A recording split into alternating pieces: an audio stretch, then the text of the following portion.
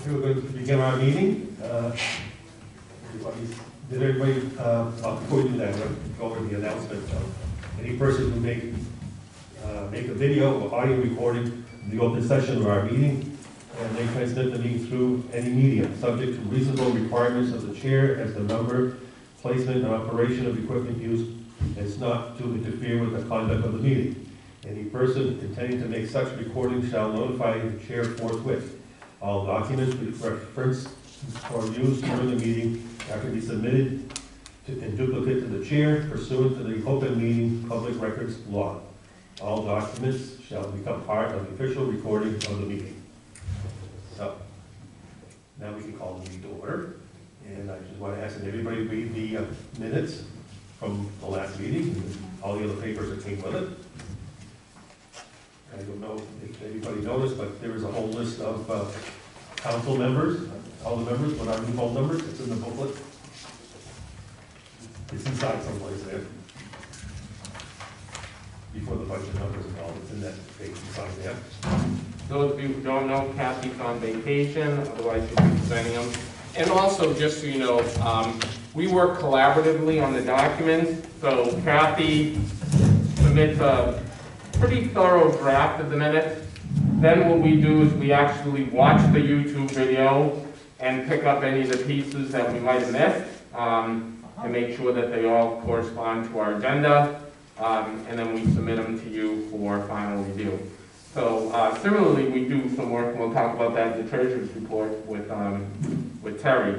We also put a link in on the minutes to the YouTube video, so folks can verify the validity and accuracy of the minutes by looking right at the paper and going to that link.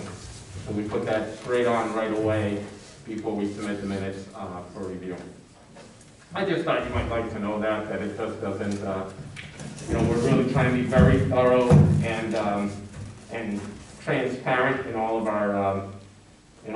our affairs. Okay, do we have, let's see, has everybody looked over the minutes, or anybody have any questions on the minutes? Okay, can I have entertained a motion to accept the minutes?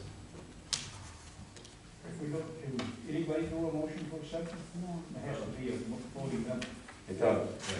And just I think in order of business, we noticed that we only have 6 members now of the council that have been appointed. There are 3 voting members present, but to be sure, just to cover our bases, I think I would recommend we hold off accepting the minutes until March, when we absolutely, without question, have a quorum. Okay.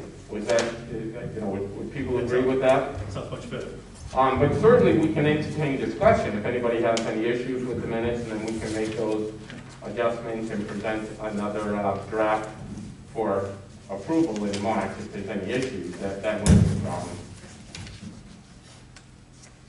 Cool. Okay, so we go now to the treasurer's report. Okay,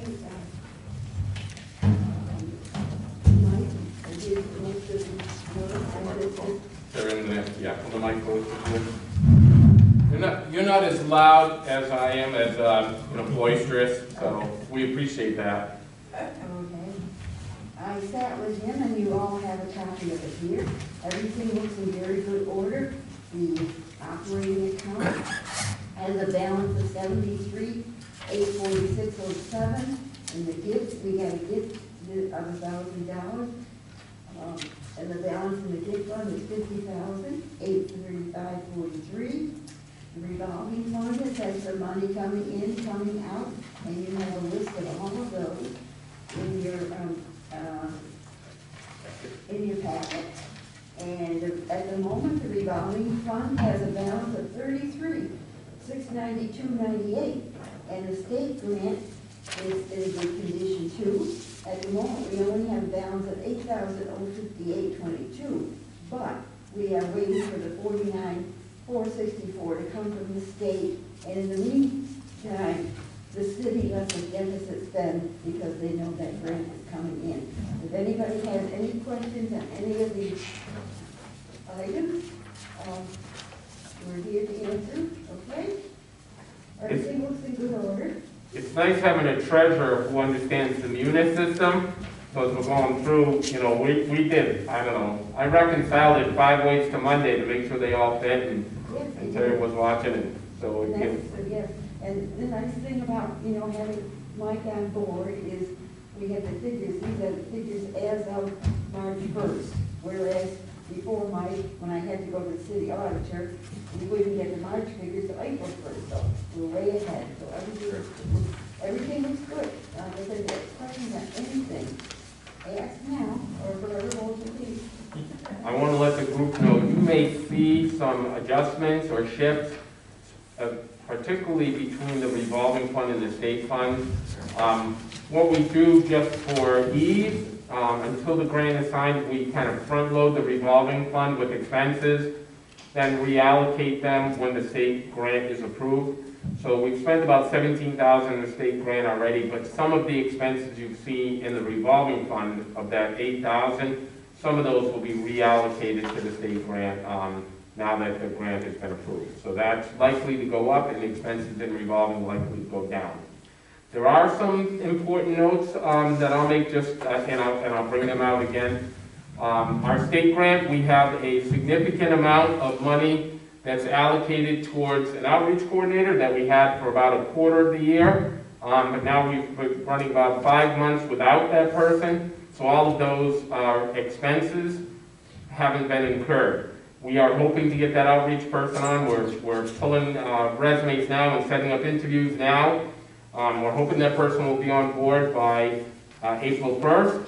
And more importantly, or as importantly, we also are looking to fill a temporary admin position, very temporary, and be able to use some of that money that was allocated for salary expenses for that temporary person to do some very specific projects. That's pretty much it. There's nothing else really. Oh, and one last thing on the operating account. We will likely have to do a small supplemental budget.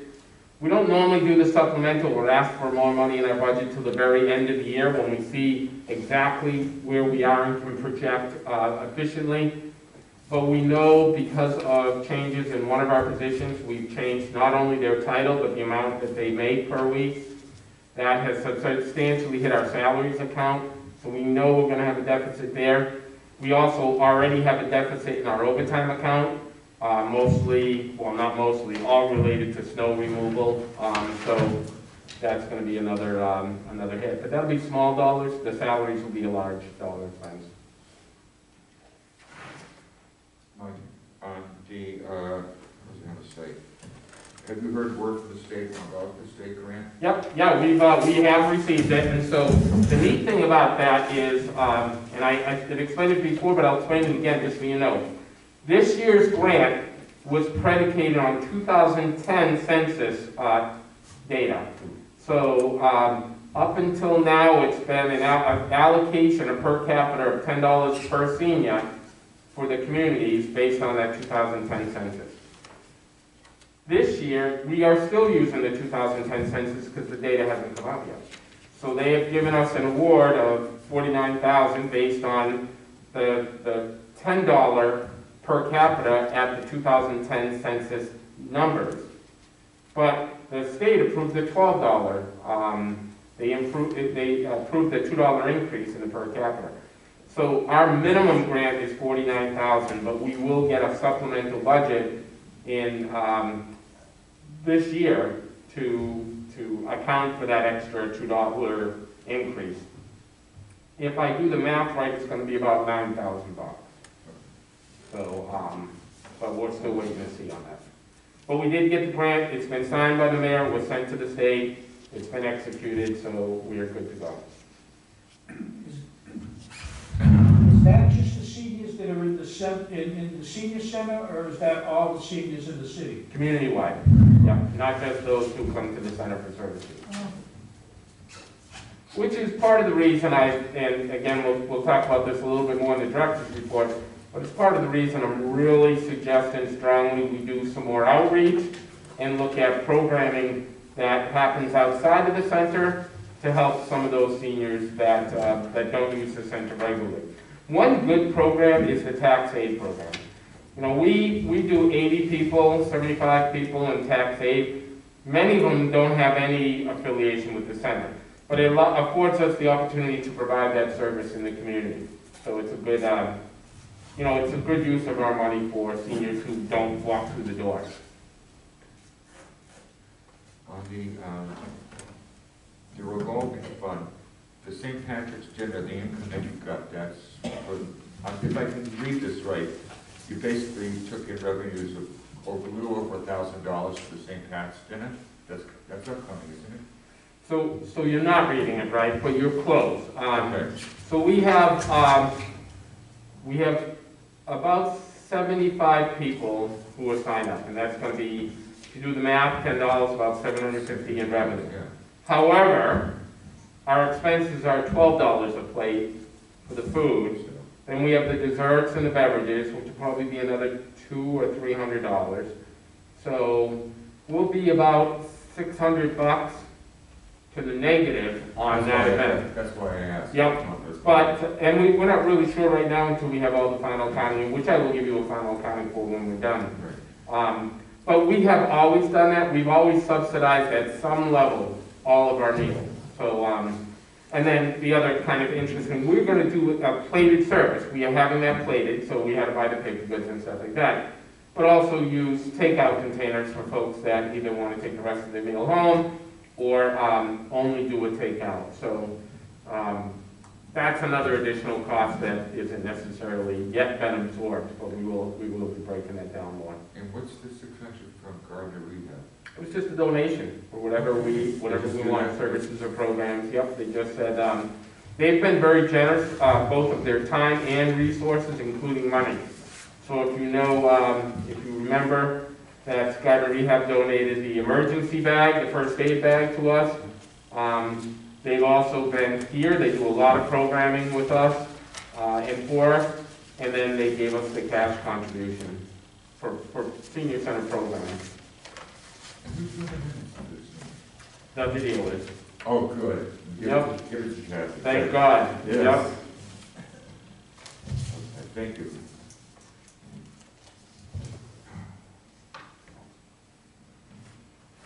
Okay, any other discussion? All right, then we'll go to old business. And let's see. I see that we had a COVID clinic this past week. How did we make out on that? Well, it's all relative. So the CHC is tasked with going out in the community and doing medical, dental, those kinds of things in the community, not just being a brick and mortar location. So it's, you know, they're thrilled to be able to come here. The facility was awesome. We only had 14 people that day come in for vaccines, which is interesting. I think I brought up the stats last month about the numbers of people that were eligible, but the reality is, that people aren't COVID concerned as they were a year ago.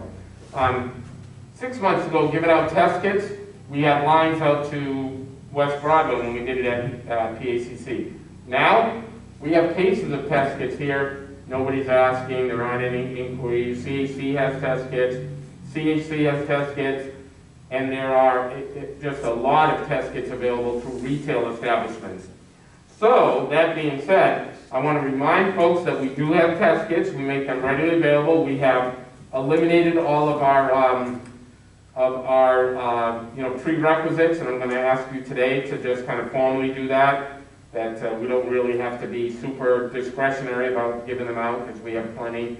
And the other thing I'd like to ask is about the COVID policy. So, you know, I'd like to do that either now or under new business, whichever. Well, it's old business, so we can do it now. The first thing is to eliminate or expire our policy as it relates to the COVID vaccine kits. I just asked for, you know, your kind of nod on that. We'll get a formal vote in March, but as long as nobody has any issues, then we'll be a little bit more free to give those out. Anybody have any issues with us doing that? No. Even though we don't, I'm not sure we have a quorum, and you know, there's no time to ask, but even though there is some question about whether or not we have enough voting members here, and we're right at 50%, I would like to ask you to also consider, as part of the COVID update, eliminating the mandatory mask policy. Now, I set that in place, and then the board approved it or ratified that. But the fact is that most places now are going mask-free. I am still a little, concerned about doing that. So what I'd like to do is a mask not required, but requested, or, if you need to, want to, they're welcome, but eliminate the mask requirement. And if you agree to that, then I will post signage that says, mask requested, not required. That way, if people want to unmask, then they can do that, but they do so at their own, peril or using their own judgment. Walgreens has, there are signs that say masks recommended but not required. Yep. And that's what the All signs- the public buildings you don't have to. They just, last Thursday, they eliminated the requirement in public buildings. We're a little different, the schools are a little different, and public access places that are not government are a little different. So we've kind of always, as have other centers, kind of developed our own policy for the use of the building. And it specifically allows for that in our charters, that the Council on Aging can set its own policies for the building. So, if that's okay with you, that was my recommendation, is to go recommended, not required. What does the Board of Health really recommend citywide? Does the Board of Health have any suggestions at all, or are they just leaving it up to all of us? Well, the Board of Health made the recommendation to City Hall to go maskless. They've been a little bit more cautious with us as we've talked to and asked for guidance from the Board of Health, from CHC, and from the hospital.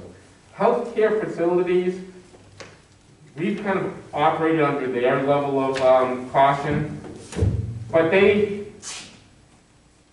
they're a magnet for folks that are not feeling well, right? So there's a higher degree of exposure at a hospital than maybe here. My concern always is that even though we're not a facility that kind of caters to sick people, somebody who does have COVID could come in, which is why I really want to do the mask recommended, not required, and make sure that's posted. So we'll get the city to make signs. I think the other thing that does, and it's really important for us to understand and embrace, is there are some folks that definitely have mask fatigue. They're done. They want to be maskless. There are a lot of folks that still want to wear masks. And I don't want to make it uncomfortable for either one.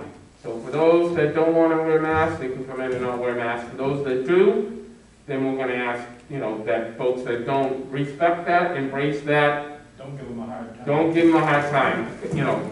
And we really try to be good about that. We were a little tight with the mask only policy. But we provide a lot of options. We let folks be in our facility without masks, just so you know that. We do allow that. As long as they can be 10 feet away from somebody and socially distance, which is really hard to do in yoga.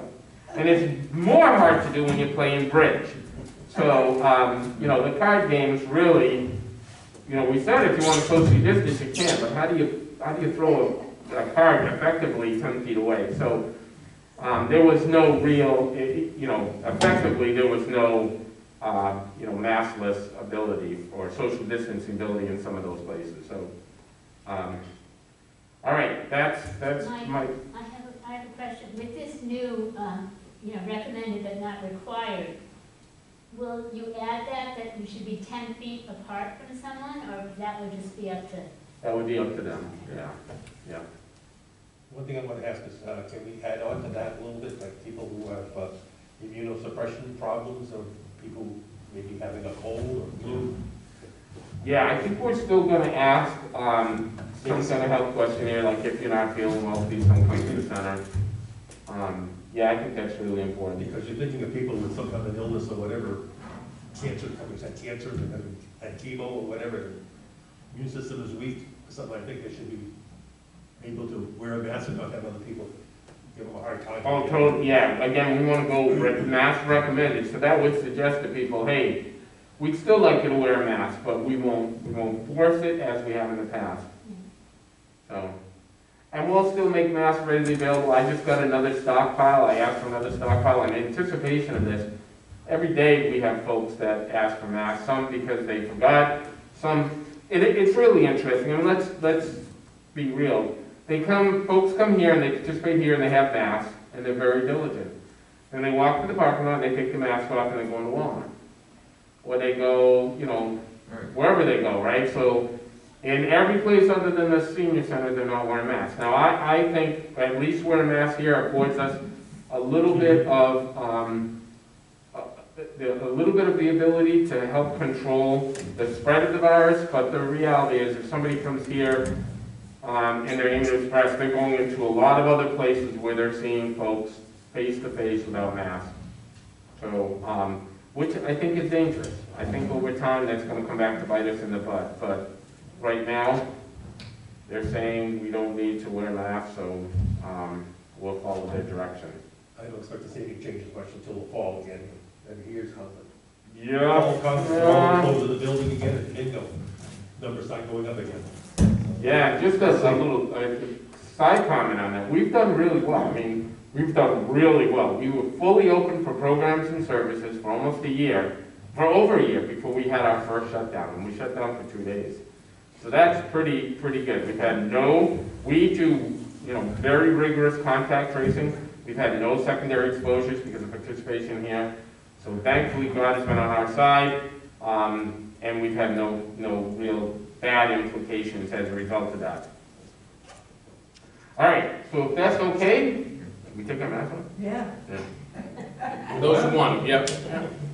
Well, we're 10 feet apart, so we're up.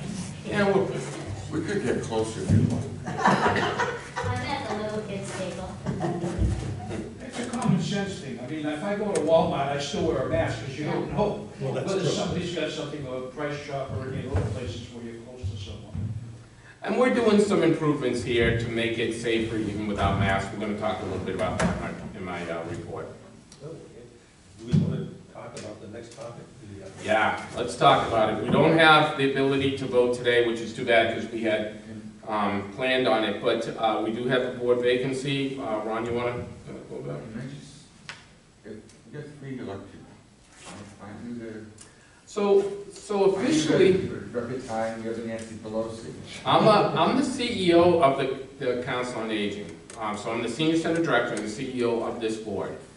But I don't find anywhere where it gives the CEO of voting, the voting right, any ability to vote. And I think that's why they set up a 7-member, is Okay. to afford for tiebreakers. It'll always be 4 to 3 at the very least, right? Because I looked at the bylaws and I was looking at... Yeah, there's no place, and I don't want to, to assume that that's true. So we'll assume it's not. I don't think there's anything that really has to be voted on today other than kind of the acknowledgement of the policy, which I was the one who initiated with your ratification, so I can uninitiate it and we can have a full, vote on it in March, but with the vast majority of you, April, it is March. It is March. Yeah, with the majority of you saying it's a good idea or it's fine, then I Hold feel on, pretty next comfortable. So Yeah. for yoga tomorrow, No mask. it's, No mask. unless you want to wear. Yep. Yeah, and I typically will visit with all the classes. I try to get into every class every day, just do a welcome, say hello, and give updates. So we'll start doing the updates tomorrow. Very good. And I had brought up about Trade Resource Center. Have we heard anything? Anybody got, Let's just do the board vacancy for a minute if we can. So there's still a vacancy on the board. We're looking to fill a person in that position. Both Ken and Paul had expressed interest. In addition to them expressing interest, so that would fill one of those positions, Pat Jandris submitted her resignation this weekend.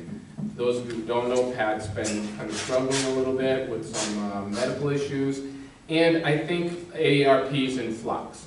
So we're looking at, I'm actually a little thankful that we're not in a position to accept her recommendation, her resignation. We can wait a month. That'll afford us the opportunity to look at, who we put in, and obviously now we have 2 people who are interested. We can fill both those positions.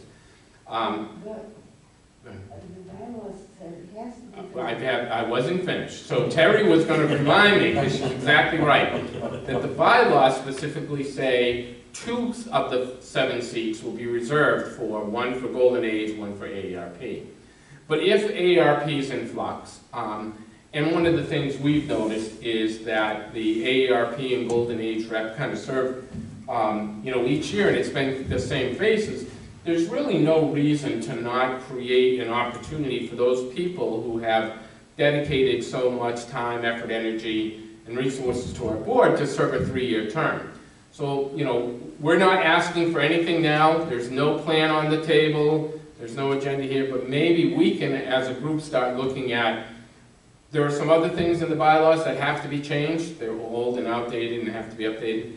Maybe one of those changes is removing the seated designee of AARP and the seated designee of Golden Age, take them off the board and afford them the ability to serve for 3 years, as opposed to 1 year based on the whim of the president of either of those organizations.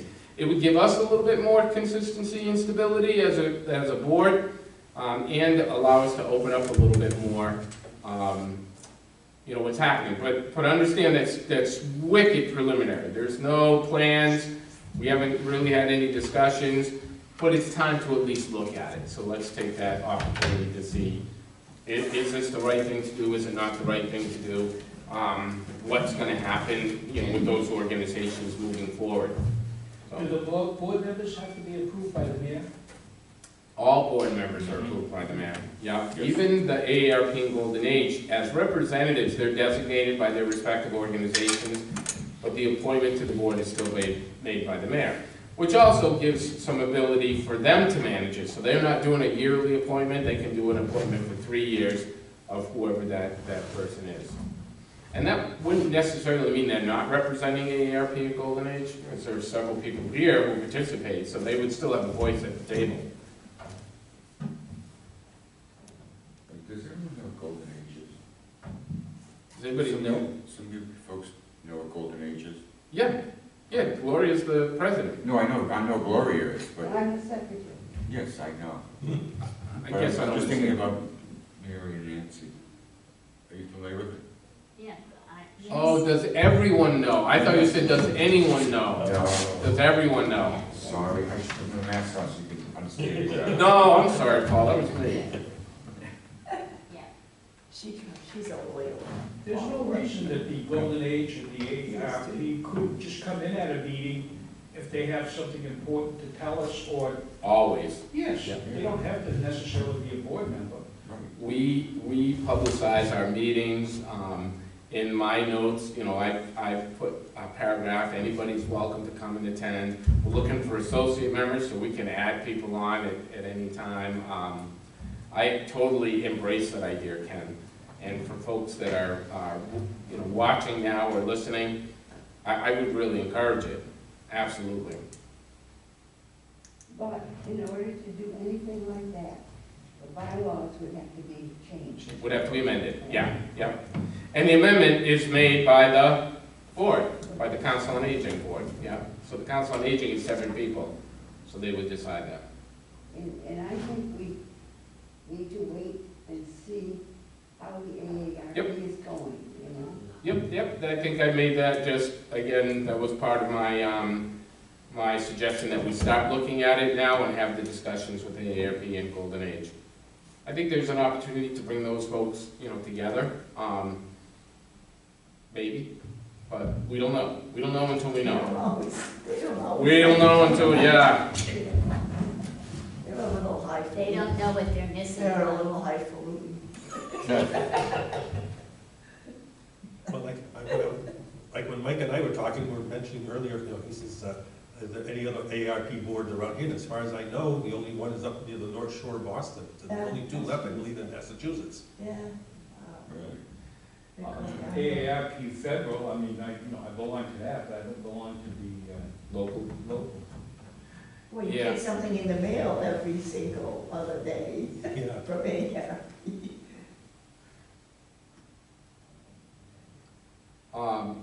I would hate to and I'm not suggesting, I don't want anybody to infer that AARP is on the brink of closing. I'm not suggesting that. But I think they provide a service, and I would hate to see that service eliminated. They provide an avenue for people to be engaged who may not otherwise be engaged, and I would hate to lose that avenue, just as I would with Golden Age, or I would our caregiver support group, or Vet-to-Vet Cafe. Everything we do affords somebody an opportunity to come in and get services and get connected. So, you know, our goal ultimately is to make sure we continue that focus and perspective, is just keeping people involved, engaged, and doing what's best for our seniors. Make sure we let people know when there's an AARP meeting or a Golden Age meeting, so that, you know. Well, I've been asking Gloria to do that. I've been asking her if she would just give me a monthly. Oh, she has. Yeah, yeah. She does a really good job. Terry does a great Yes, job. she is wonderful. Yep. Very Read good. the senior review, folks. Yeah. Yeah. Right. And AARP, the reason there hasn't been a general meeting on a monthly basis because we're waiting for the words from National. Yeah, National has prevented that. With Which, COVID, they've been holding on to everything. yeah, that's hurt the organization substantially. Yeah. All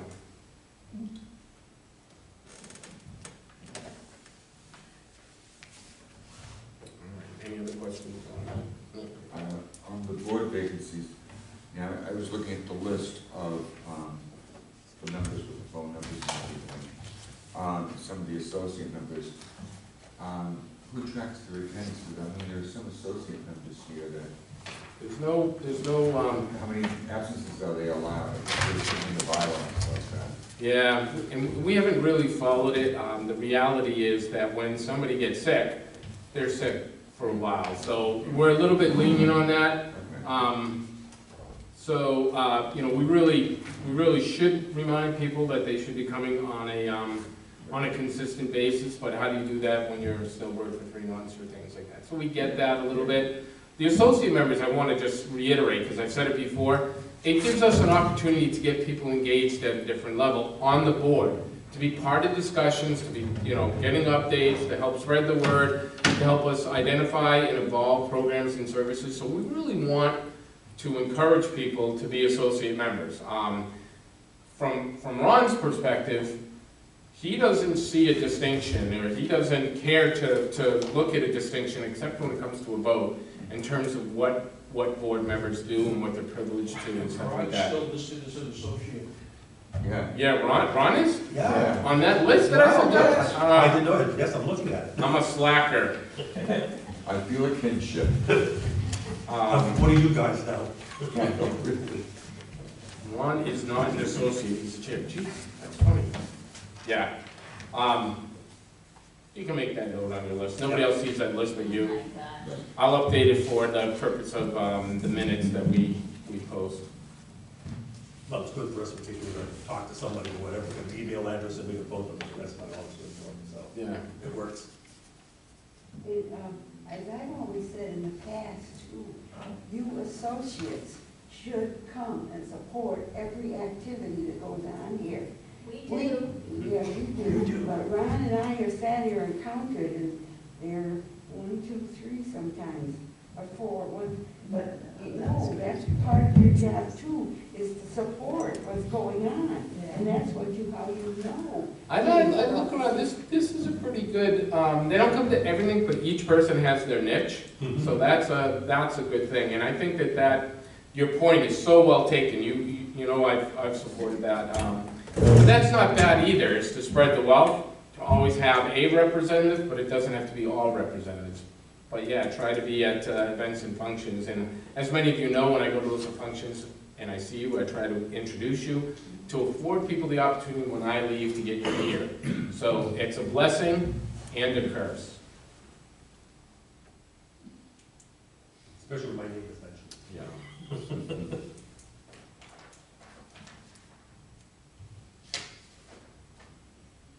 All right, I think we're good on that. Yeah.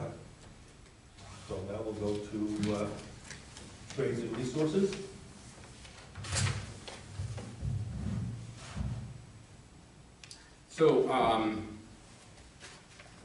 So that, Ron, is something that came from you, and it was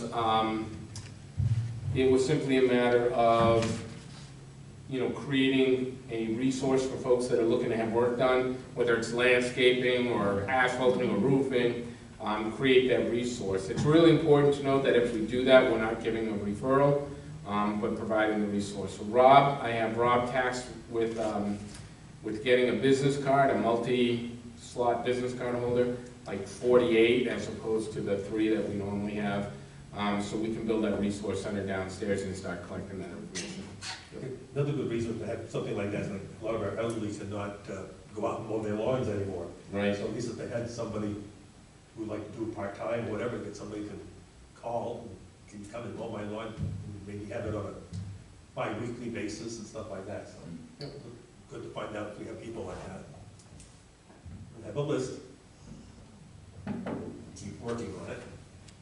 We also contacted Monty Tack, building inspector, health department, to start getting us resources. They have lists that they use too, specifically for some specific functions, but they're very targeted. So like the Board of Health has a list of everyone who's certified, serve-safe. I don't know how helpful that would be to somebody who's having a confirmation of baptism.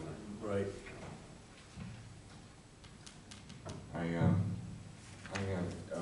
We have a private group for Sapphire Park, and I can put the word out there as far as the residents, who they use for snow plowing, for lawn, for oil, electric, and plumbing, things like that. Trades. Like a carpenter, do handyman work. I Right. can see what they're, from the residents themselves, who they recommend. Because I'm looking for a new snow guy, because my guy just is through the roof as far as the cost goes. It's gonna get worse with the price of gas. Yeah, he's the developer's son. So. Yeah. So, do we want to talk about the listing session? I mean, we're gonna do that pretty soon, or? So yeah, we should have the listing session as old business. We've reached out to the senior housing facilities in town, the designated senior housing facilities that have a location building. None of them are at the point where they're opened up yet to the public, so they're not doing any kind of public, outside public events. They do some inside public events, public group events, but they're not bringing outside vendors in yet. My feeling is they will be soon. So Deb and Sandy have been uber responsive to us. They are very interested in doing these sessions. Bernal House just hired an outreach coordinator, activities coordinator, and they are eager to get that person involved in these listening sessions with us, so that's kind of exciting.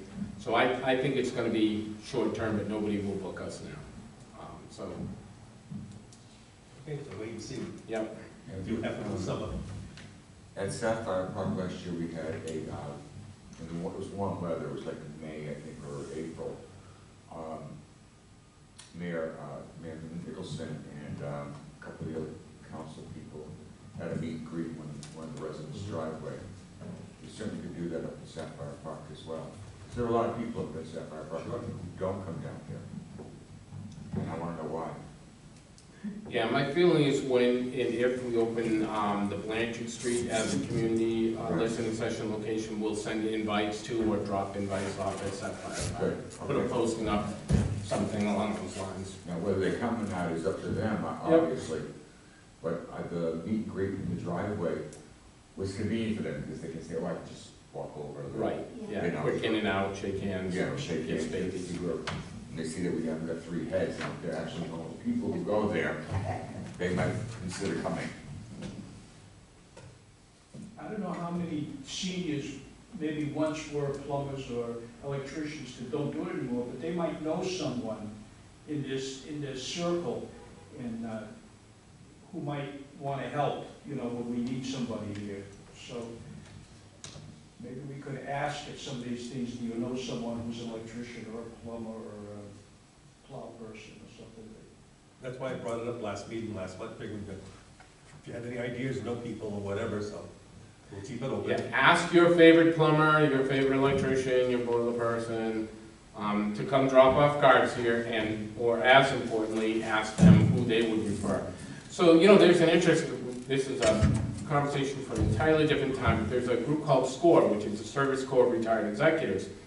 And they have a function to help in the administration and operation of business. They give advice on marketing plans and outreach plans and stuff like that. I don't see why we couldn't or shouldn't develop a kind of secondary score thing, and that's what Ron is talking about for tradespeople. So that's our hope, is to be able to build a robust number of people we can refer to, and then by virtue of those referrals, get other people's recommendations. How did they work out? Were they good? Were they reliable? Did they have good craftsmanship? That kind of stuff. Okay. We go over to the new business. Business director's report. All right, I can get my breath. So in February, as you all know, we really lost 3 days of programming here. 2 days we were closed specifically, and 1 day we were open, but it was probably colder in the building than it was outside. I mean, it was cold. Our boiler went down sometime over the weekend. We got here, and we were working in about 49-degree weather inside the building, with the hope and expectation that it was going to be resolved quickly, like hit the reset button and magically we'd have heat. But 8 hours later, working that whole day with technicians here, they couldn't resolve it, so that's when we decided to close for 2 days, which I'm glad we did, because for 2 days we didn't have heat. 2 more days and it would have been crazy. There was a substantial cost to that. It was about a little under $3,600 for the first visit. Then we have for 2 more days after that. We haven't gotten those bills. It's going to be a costly item for us in our budget. Was there a big problem with the boiler, or? So about, as I understand it, and I may be wrong, so don't quote me, although I'm on film. Several years ago, the entire city went with a computerized system of managing the boilers. That system has failed on us at least 3 times. The motherboard has just burnt out. So we called the company to ask them to come and troubleshoot it, right? And they said, that's fine. And they gave us an hourly cost, which was very high. But, that's, you have to pay, right? They're the only game in town. Well, they're not in town. They're in New Jersey. And they start charging you from the time the technician gets in the truck and drives up through the Sawmill Parkway, New York Express, into Connecticut. So I'm like, I'm not gonna pay someone for 14 hours of drive time because you don't have a local tech. So we brought our local technicians in, who have always been very good to us, Rayborn Electric and Royal Steam, to look at how do we disassemble that computerized system from our boilers and go to a manual thermostat. So we've got all the thermostats, they're being put in now, the system's been bypassed. The cost of heat, and I'm not sure if it's a result of that or just, we anticipated an increase. The increase has been substantial in heating the building, which is another place on our budget we may need to get a supplemental for, but we'll wait and see what May brings and where we're at. But pretty significant. Computer, just so that you know, from a resources perspective, we had 2 PCs downstairs. They were pretty old. They were operating Windows 7 and Windows 8. So they're very old. The city came in, our tech guys, our IT guys looked at it and kind of had a nervous breakdown because they were so old, and like, no, that's not acceptable. So they immediately built us 2 new computers, loaded them with RAM. They're up to date. So we have state-of-the-art computer technology downstairs in the library, 2 workstations. All of the PCs in the office, all of our operating PCs have been given huge upgrades as well. So we're upgrading new operating system, new office products. All of them we've added substantial RAM to. They whiz. They're wicked fast now, which for us is good, right? So you're not waiting 20 minutes to log into my senior center and get information from someone who's standing at the window. They're very fast, they're very efficient. We're so appreciative of that. The city also let us know that there were some financial resources available, not necessarily in cash, but in vendor credits, and sent that out to all departments and asked for things that would certainly comply with COVID and our COVID policies and stuff. So as you know, for the last 3 events, we've had to borrow food warmers. like when we did Christmas, we had 26 hard plastic cases to keep the food warm, which you're required to do by law. They have to stay, heated food has to stay at 140 plus, you know, something like in cold, you know, 40 degrees or less. So they need to be insulated. It's been a little bit of a logistical problem for us. We asked to get some, you know, some plastic ones, some inexpensive ones, and the city said, if you need a food warmer, we'll get you one. So they bought us a food warmer at a cost of about $7,000. So we can do all of our programs now catered and do them safely and in compliance with health and safety laws. That'll be particularly good not only for the senior center, but for the CAC that is looking to expand their community food program as well. We purchased, for other events, we hijack ice machines all over the city. So we'll go to the high school, load up 4 coolers, we'll go to the middle school, load up coolers, we'll go to there's a certain social club that has a French name to it that's very popular. We hit their ice machine as well. We won't talk about which one it is, a Canadian club, thank you very much. You know, talk about that, the city's getting us a small ice machine, so we'll be able to produce our own product here. You know, the mayor and the welfare committee have been very responsive to us. They approved a purchase of air purifiers. So we'll have 4 air purifiers in this room.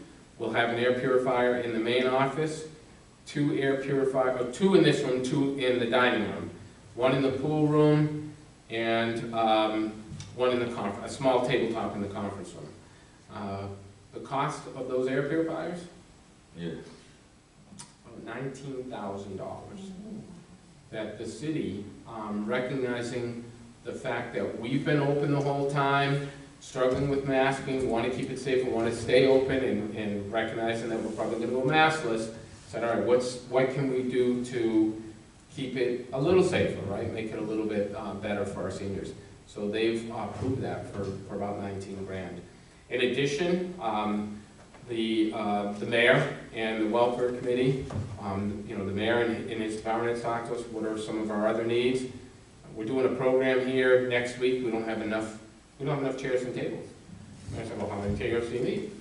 So we told them, and we're getting 60 new folding chairs and 2 new folding chair racks for the senior center. So that's a cost of about $2,500. So just doing the math right there, we're talking about $30,000 again of improvements, you know, product, things like that, that are portable, so we can use them on whatever floor we need, that just by asking, you know, the mayor gave. Now, some of the things we haven't heard is we put in a request for a $50,000 hood vent in the kitchen. My feeling is it's probably going to be a couple years before we see a new hood vent downstairs. We'd like to put some more ovens, electric ovens in, and really need to vent that, so that may be a little bit of a longer term proposition. The ramp outside, the metal ramp, it's still, you know, good and solid, but before it becomes a problem, I'd like to get some repairs done on it, put in some more permanent footings. It's going to be a very expensive proposition. An architect gave us a ballpark of over $100,000 to fix and put in a permanent ramp, but we don't have to. There's no need, there's no dictate right now. This will certainly give us a couple more years, but we should be planning on that now and not waiting until it becomes an emergency and not having that entrance. Staffing, I already talked about supplemental budgets, new positions, our outreach coordinator we're working on. We're working on a seasonal or temporary admin person or persons. If we need to split hours, we can do, you know, 2 people at 10 hours or 1 person at 20. We're looking for volunteers in the office. We have a robust, great group of people that come in, answer the phones, do things. We're always looking for more, and we'd like to kind of make a schedule so that we always have coverage. What often happens is if I'm out of the building doing a meeting at City Hall, and Nancy's here and has to go downstairs, and Rob is in the middle of, we have to close the office, and so folks are standing there, you know, waiting for service, and we don't have the ability to service them. Now that doesn't happen every day, all day, but it does happen, and thankfully we have folks like Elena, Anita, Terry, Kathy, Sue, who come in and provide us some support. We're very appreciative of that. There's also volunteers needed at the library downstairs, so we need some folks to be our permanent librarian.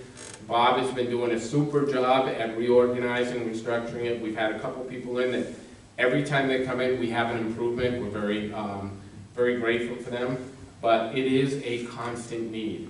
And I'm talking constant, at least, you know, once a week coming in and reshelving the books that have been returned, or reorganizing the puzzles that have been, you know, taken out. So you let it go a week, it looks like a tornado. It really. So the good thing about that is our library is being used. It's being used with you know, kind of great popularity.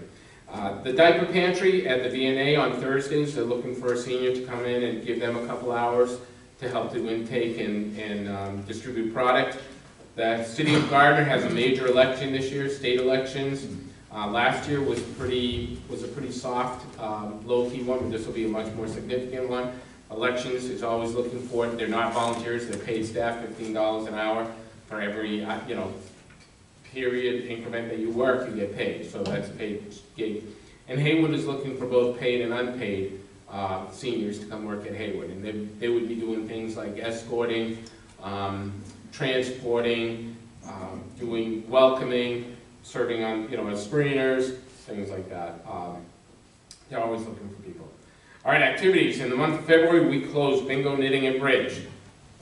On March 1st, knitting, bingo, and bridge are all up and running. Bingo for the month of March has jackpot bingos. If somebody's watching this, and I hope they are, they spread the word, that every week we'll be doing, in addition to the normal coveralls, we'll be doing an additional $100 coverall in the next 4 weeks. Those were sponsored by businesses like Wachusett Manor, Integrity Medicare Providers, CHC, and I don't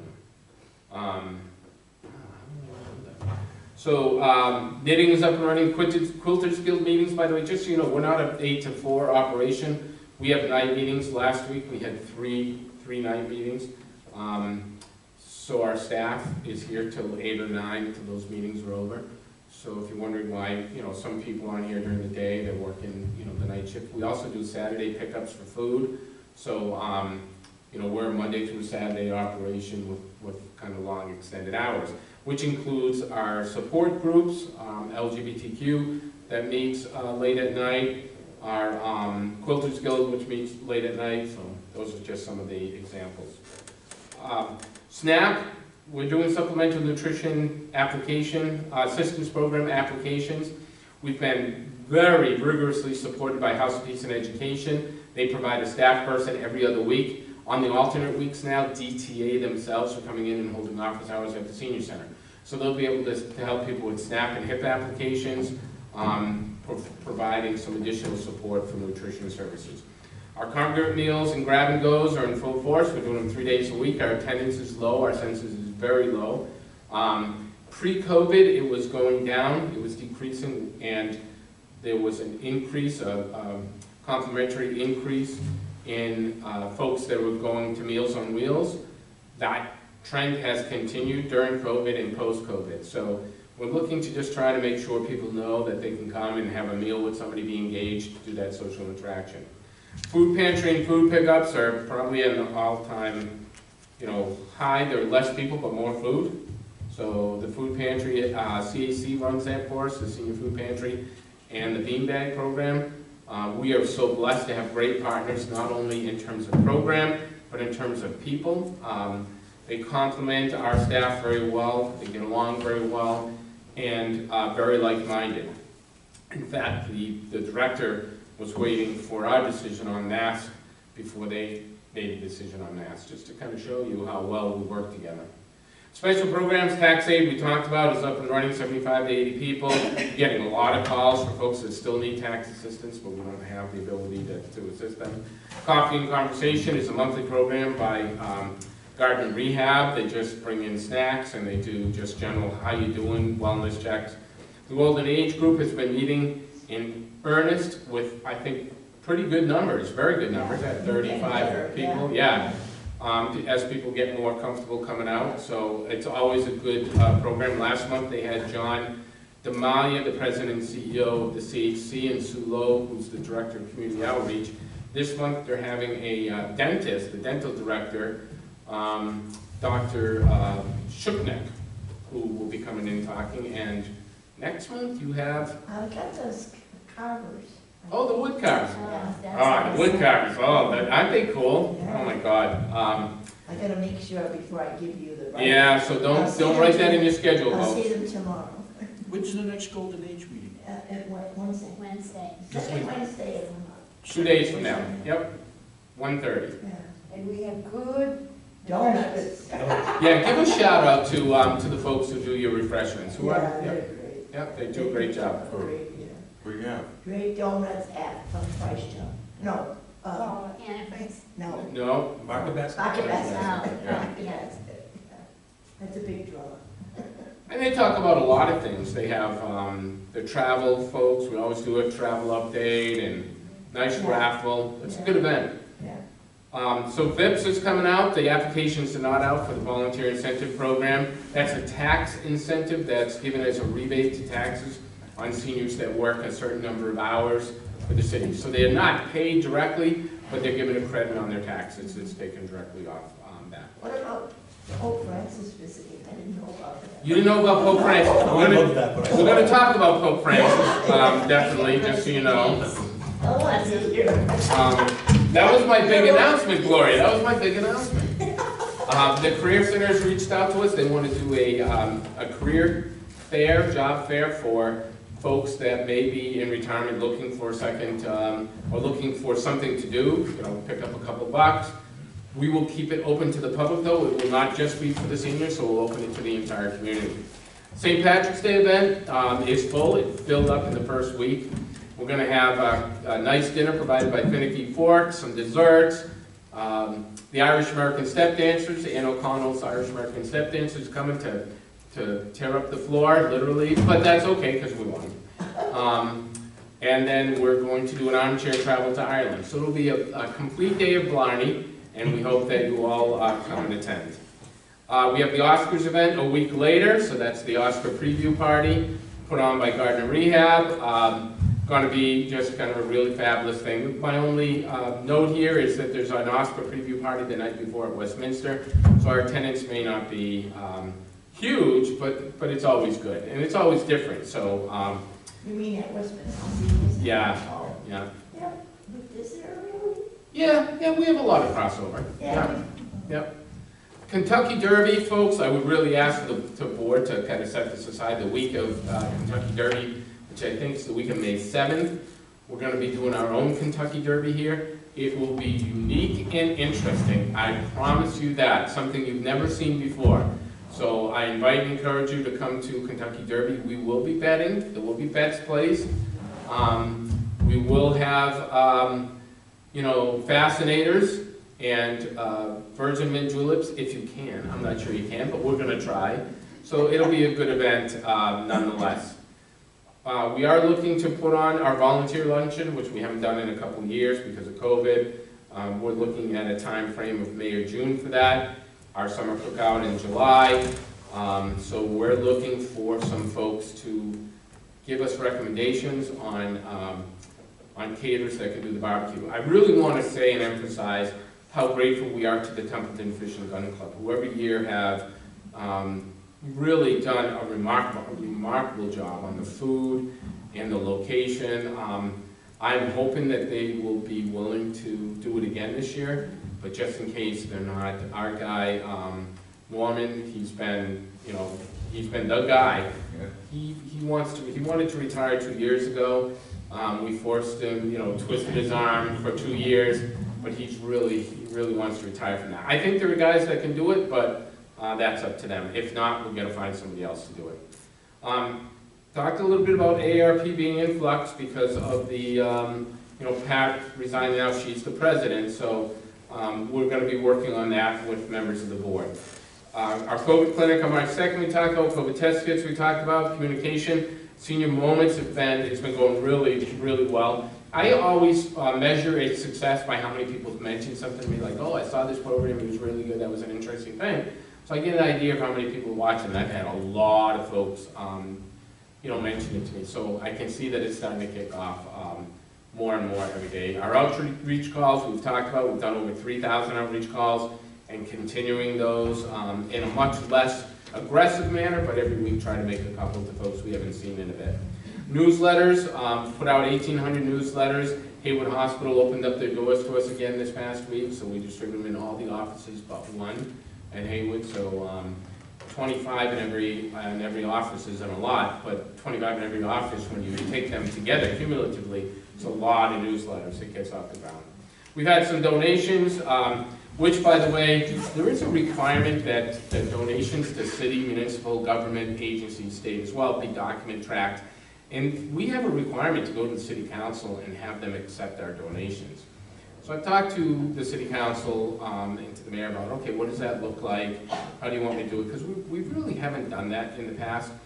Since we started, Nancy and I started a year ago, Nancy, me a little bit more, Nancy a little bit less, we track every donation that comes in, whether it's a wheelchair or it's DVDs, we track it. And so we keep a list, we do itemized or estimated values, so that we can bring that list to the city council there, this is what we got. Just a couple notes though, we got a whole stash of brand new DVDs from Steve Rockwood. I mean, big bag, probably 50 DVDs, all still wrapped, never used, 40, 50. Sue Avalon just brought us in a huge bundle of DVDs. You might be thinking, what do you need DVD for? But it's on demand. Not so with our senior center. During COVID, those DVDs were a godsend to folks that weren't being able to be connected socially and didn't, have broadband and Xfinity, that kind of stuff. Gardner Rehab and Nursing, I told you, gave us $600. The Knowlton Foundation gave us a gift of $875. We got a $25 donation in the memory of Leo Richard. So some really nice, generous stuff. A lot of durable medical equipment. So we ebb and flow. We'll get a huge demand and everything will go. And then we'll get a surplus coming in. We store it for a couple months and then everything goes. So it's really important. We have a great relationship with St. Vincent de Paul as well to get our folks connected when we don't have the stuff to meet their needs. We're working on Comcast pricing, getting a small. They're not going to give us big stuff, but the city of Boston has a senior citizen discount of like $10. So we're seeing if they'll extend that to Gardner. I mean, $10 is $10, right? Obviously, the health program of Bonnie Tech. Ron and I sent a letter of support to the mayor and the city council for the elimination of dog license fees for folks 70 and over. That was passed. I thought they said 75. No, 7. I think it's 70. Yeah. So that's not a reason to rush out and get a dog, but if you have one, it's a reason to go and make sure that you get it removed. I don't know if they. I don't know. It wasn't the garbage, it was the pest. And I know they're processing it because Serafan, the city clerk's got a lot of requests for it. So it's working, even to the extent where one spouse might be 68, they transfer the dog's name into the other spouse who's 70, which is that's what it's meant to do, is to help our senior citizens. So that works. A lot of intensive case management, just a lot of would really humble you to know what some of our folks are struggling with and through right now. We're doing things we've never done before. Thankfully, we have some support from Central Massachusetts Agency on Aging that gave us a grant. So the vast majority of it, I would say 60% of that has gone to emergency housing funds, helping folks with, one of them is a long-term stay. So we've had 1 month, probably 2.5 months while we're waiting and have filled out housing applications. We're helping them with mass health applications. We're helping them with Medicare, disability, Social Security applications.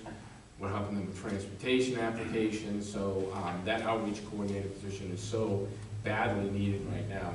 It takes a lot of our staff time, which I think in the grand scheme of things is a good use for staff time. So I'm not, and then that just goes into that emergency money. And then last but not least, we're doing some computer licensing, adding some more capabilities for our staff for graphic design and email. Just so you know, when I send out those blast emails that many of you are like, don't send me anymore. Nobody, by the way, has sent me in 4 months. I haven't got a single response saying, please take me off the list. So that's a really nice thing. We send out about 800 emails. When the city upgraded the computers, they upgraded the Office program. So on the old Office, I could send out 800 at once and not have a bounce back. Now when I do Yahoo and Hotmail and Gmail, see it as spam, and they won't deliver, Comcast, they won't deliver to anybody with those addresses. So many hundreds of people don't get emails when I send it as one big email. So what do I have to do? I have to break it down into groups of 48, not 50, 48. So now instead of sending one email, I have to send out 16 emails. It's a nice workaround, but it wouldn't be considered best practice. Because eventually, one of these systems is going to flag us as spam, and we're not spam, right? But they'll flag us as spam, and then we'll have to go through an act of Congress to get off their list. So getting a software like Constant Contact, which will cost us a couple $100 a year, not something I'm excited about spending money on, but it really increases our capacity. So that's all I have. Wasn't that enough? I think that was good. When you do the telephone blast, it always pops up on my phone with Celeste's name. Does it? Yes. Wow. It Oh, says because you Celeste. have it programmed in your phone. That's why. Is that right? Yeah, yeah. Okay. It should come up, I was gonna say, Counts on I was gonna age. say, Mike, can you just change the name? yeah, you have it programmed in your phone I probably as do. Celeste, yeah. Yeah. Yeah, that's fine. I had a question about, you have vet-to-vet cafe, and I think you have an honor table for vets. Oh, yeah. Do. And maybe you could talk a little bit about that. And I recently had someone in extended family circle was going to be able to use the honor flight Nice. to get to Washington. to see the Wow. monuments. So I don't know if locally, how many veterans are there that have not had that opportunity or an outreach to them to see if that could be something that would be. I bet there are a lot. Thank you for bringing those two things up. They're really important. So we started the Vet Cafe as a way to start to identify, acknowledge, and to embrace folks in our community that have, given their time and made sacrifice in the armed services.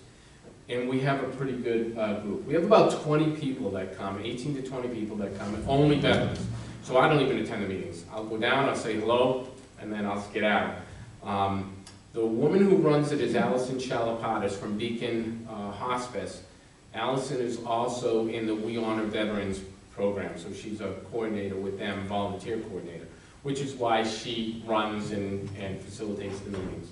And I'm very adamant about that. I mean, even though I've been asked to come down and sit with them, it's not my place. I didn't earn a seat at the table. I don't deserve a seat at the table by virtue of my position as director, and I don't want to diminish or minimize their service, so I don't do it, though I'd love to. But they did come to me and they said, hey, we'd like to do this. We'd like to do this Fallen Soldiers Table. Would you do it? And I said, yeah, that's a no-brainer. It's a yes. So we bought the physical materials, the table, the chairs, stuff like that. Allison brought the items that are on the table, and it's a permanent now recognition of folks who have lost their life in the service of their country. So initially when we set it up, and this is interesting here, when we first set it up, it was just a table and chair, right, with the stuff on the table. And we thought, well, and where it is, I'm not exactly totally excited about, but it's a place of prestige, and people see it, right, so it's obvious. So we said, all right, how do we jazz it up a little? So we went out and got some stanchions and put those honor stanchions around them. And first of all, it really sets aside and specifies this is the area for fallen soldiers. Don't be moving chairs or moving it around. This is a permanent recognition. I am thinking about, and we're talking about moving it upstairs into a little bit higher visibility place. And partly because I'm not excited with it being outside the bathroom. That's my thing. And everybody's like, it's perfectly fine, but I'm so obsessive about that. It just doesn't. I don't like it. I don't like it. No, I don't Where like is it. it? It's downstairs. Downstairs, It is? in the dining room. Yeah, when you Oh, walk in, yes, you'll see the yes, I big, know where it is. stanchions. And it's Unless you go down there, you wouldn't. You wouldn't see it. right. Right. Well, likewise, and the folks that go downstairs don't often come up. The knitters, the quilters, the bridge players, the pool players, they don't often come upstairs, so, we'd like to, maybe put it in the lobby. Do we have the plaque on that Yep. that explains what it's for? Yep, Yeah, I saw it last Thursday, when I came from the bingo, the first one of the. it's pretty nice. It was nice, I Yeah. it caught my eye, right up there, I think there was something Yeah. silver on some I saw it. dishes or something, there was something that caught my eye that was kind of bright. And I went, oh, this is what it is. We're working at getting a flag, to have kind of permanently stationed there. There's a flag in the dining room, but that's always at the front of the room, right? That's, etiquette says that's where it should be. Trying to get a second, flag down there. Somebody donated this to us, I just wanna let you know that. We're gonna, reflect that donation in the next newsletter. Thank you, Mr. and Mrs. Tetzlaff for that, we appreciate it. But it's a little too big for downstairs, so, we need to get a little shorter flag. So the trip thing, right, the Honor flight. honor flight, would be a great opportunity for us to talk about that at Vet2Vet. And we have a person who does fly fishing with vets, with vets. He's coming in this month just to create, more awareness. But there are a lot of things. I had Lynette Gabriella. Lynette is the veteran service agent for the city of Gardner. She was my guest last month on Senior Moments, and a lot of people got that, but we never, and she was concerned about whether or not we could talk for 45 minutes. I remind everyone, I can't say my name in less than 30 minutes. So we had a robust conversation. We didn't talk about housing. We didn't talk about medical. We didn't talk about armed forces recreational centers or shades of green, which are all unique and interesting benefits to vets that 99% of them don't know exist. So there's a great opportunity for us. Maybe we'll do a veterans page in the Maybe newsletter. I should do the golden age with her. Lynette is awesome. Yeah. That's a Lynette. great idea. Lynette Gabriella. And those of you who don't know, because you don't play bingo, up until December this past year, so except for the last 3 months, no, we did through January, we have guest callers at bingo. And then we have a guest come in and call the food and bread raffle. So there's always somebody new, and we try to get, municipal department heads or local nonprofit organizations, the hospital, community health center, that kind of stuff there. So it's some pretty neat stuff, just, trying to get more resources, getting people connected, because 90% of the resolution of a problem is knowing who to talk to. So. Because, I go by the old horse farm on the way to Winchton. I wonder what that's all about. That's vets. That's Gamma. Yeah. That's. It is a mental health treatment program. Yeah, they have a farm they started in Athol, and this is an extension of that. So it's a really cool, actually, we'd love to have Sean, Michelle, or the CEO, Tracy, come in and talk about Well, that. you got Yeah. some idea. Yeah. People to come, Yeah. I think it'd be interesting. Yes, that's a Is nice. is the golden age meeting up here? Yeah, right here. We try to have a guest, That's the hardest part of my job. It's finding someone every month. Well, you do a great job. Yeah, it's been great meetings, for sure.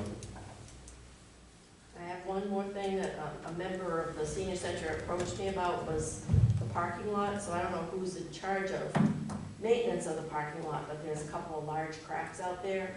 And someone mentioned that they thought it might be a good idea to have some filler or sealer put in to some of those spots. I know somebody was concerned about turning an ankle because some of the cracks are a little bit wider. So I don't know if that's a city-wide, they take care of that as a municipal parking lot, or? Yeah, so let me answer that directly, if it's okay with you. Yeah. There are some issues with the parking lot. In addition to cracks, which the DPW has absolutely, we already talked to them, committed to coming in and filling those. They have to wait till the warmer weather. So we'll probably see that happen within the next, say, 4 weeks. I feel pretty confident that's going to happen within the next 4 weeks. It's not a heavy lift for them. But the issue of the parking lot as a board is something we really do have to consider. So we really, even though we were on a limited basis, now think about that. We're open fully, but we don't have full participation. We've been 3 days a week, that parking lot is full to the max. And people are parking on the street, they're parking up the street. And as a result, it causes some folks to decide not to come here. You say, okay, so I'm parking, I'm going home. Get it, it's going to be too much of a hassle. Parking is and will continue to be a huge barrier and challenge to us having people participating here at the center. This is a great building, it's got great bones, there's no doubt about it. But I think it's worth exploring, what other possibilities might be there and what do they look like, especially if we can increase parking, decrease the likelihood that somebody has to use stairs. In a year that I've been here, we've had 6 major medical issues. All 6 are on the stairs. So it's a huge liability for us. It's a huge liability for our seniors. So eliminating or removing access to the stairs and increasing our capacity. And we have 2 rooms. We are constantly being asked to do more programs that we can't do simply because we don't have space. So, I know there's been some, we've been asked, do you need more space? What do you need? How can we do it? I've asked whether or not the city might have money to buy a building and tear it down. With so many buildings already being on the demolition list, that's not likely ever going to happen for us. Might somebody bequest some land to us like in the back? Maybe someday, I don't know who they are, I haven't had any contacts with them. But the long-term proposition isn't good. So we do need to do something about parking. Ron has said he's going to reach into his trust fund and build a parking garage for us, but I don't know how long that's going to take. A nice deck with a solar panel. Solar, yeah, the Darmetka parking platform, we'll call it. Yeah, that's not going to happen, so. Didn't the mayor mention Waterford Street? I think somebody did. It hasn't been mentioned to us, but I would be open to that. I'd be really excited about that because It's all on one floor. it's all on one floor. There's a lot of space, tons of parking, a field. Like, wouldn't that be cool? But that hasn't been offered to us. I know that they're looking at a lot of different options for that. I don't know if we're on the list. I would love to. I heard it from somebody, I thought it was the mayor. I've heard it too, Yeah, I've heard it too. I think he came. Yeah, one of his meetings, yeah. Yeah, and I think, part of it is they want to be very deliberate, go through a process, see whether or not it's a good purpose, it's a good fit. They've done a lot of work on that building. It used to have some water issues, so they put a lot of money into addressing the water issues. They're gone. But, I think it would be kind of cool as an option, but I don't know. I already have an idea. If we never did get the building, we could run on the field, they could cut off a part of the property, of the field. We could have a community garden for our senior citizens. Community garden. Stuff like that would be perfect. Victory Garden. We could do our picnic, our Or summer even have a picnic greenhouse. there. If I gotta Do find all that. your stuff there. Yeah, I know that on Marlboro, they have a greenhouse where theirs is, Yeah, so they do. that would be nice. Yeah. But, That It'd be field awesome. is always underwater though, a lot of Yeah. the time. The field to the right of the school there. I laugh about that because I've been going down 117 a lot lately. And if you go past Bolton Orchard, Oh, heading yes. towards, there's the 2 big fields, right, of community gardens. And from fall to spring, it's like 12 feet of water. It looks like a little marsh, right. but they always have a million people planting there. So I say, how do they do that? But they do it. They make, Must It's be fun. doing rice. they could be doing cranberries. It's a cranberry bog. But yeah, I mean, we could do raised gardens. I don't know. I mean, I'm way ahead of this, but I think it's a great thing to bring up because once we're asked if we want to explore, we'll probably have to do a lot of work and see whether or not it would be right for There's a us. stage too. Is there a stage? Yeah. Yeah. Yeah. Only thing I remember about there is in like the cafetorium. Yes. Yes, there is. And there's a gym. The gym is what I remember. Yeah. Yeah. I 'Cause that was taught good. there, for a while. You did? Yeah. No, I didn't know that. Yeah, yeah. And I didn't ever think, the teachers complained about it all the time, about not being healthy because of the mold and the water. Yeah, because it's very wet. Yeah, Yeah. yeah. Yeah, but they've done a lot of remediation. So, I mean, Elm Street's open, Sodom's open, like, there are a lot of buildings that are open for discussion. The biggest thing is the trade-off on the bones here. The bones are good. Yeah. We've kind of And gotten you've done so much. so much nice work. It looks, I mean, Rob is a fantastic Yeah. maintenance person, Steve was too. Yeah, it looks good.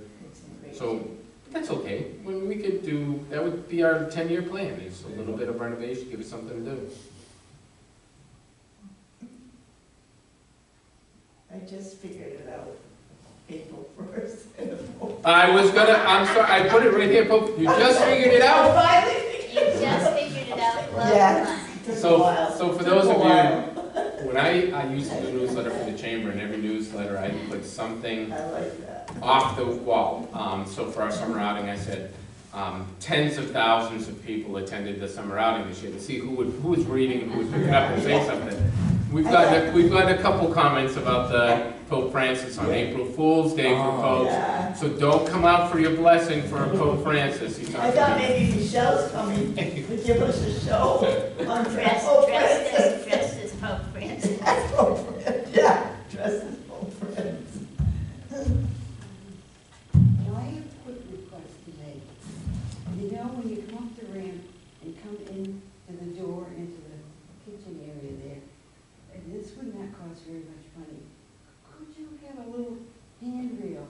Because we have, and I'm not the only one, I thought I was, but the other day, this lady came in, you know, just something that we can grab on, because you get in, you step up, and then they go, you know, you got that A little slant, red comes out. you go slanting down, so we need that little, and those don't cost very much. Yeah, you've noticed that part of the problem with us putting a handrail in there before is we stored carts and vacuum cleaners over there. But Nancy and Rob and I, along with some volunteers, Vacuum cleaner there, you could grab onto that. yeah, and then go for a ride. I was gonna say, But they've cleaned that up a lot. I mean, it looks good. If you've been in that conference room, you should. They took a lot of time to clean that up, took some, old stuff out, consolidated. It looks great. Utilizing storage space a little bit better. So, as a board, you should know that we come in early. We open at 7:30. Usually it's from 7:15 on. From 7:15 to about 8 every morning, all we do is maintenance, cleaning, reorganizing. That's almost on a daily basis every day. So just trying to make the place look a little bit better. Because we're the ones that by 3 o'clock in the afternoon make it look like heck. So we have to clean up everything we did the day before. All right. so, any other open discussion? Anything you want to bring up? Might have already done enough. If not, just let you know, the date of our next meeting will be on Monday, April the 4th at 2 p.m. So we will see you then. We adjourn. Good meeting, lots of info, thank you.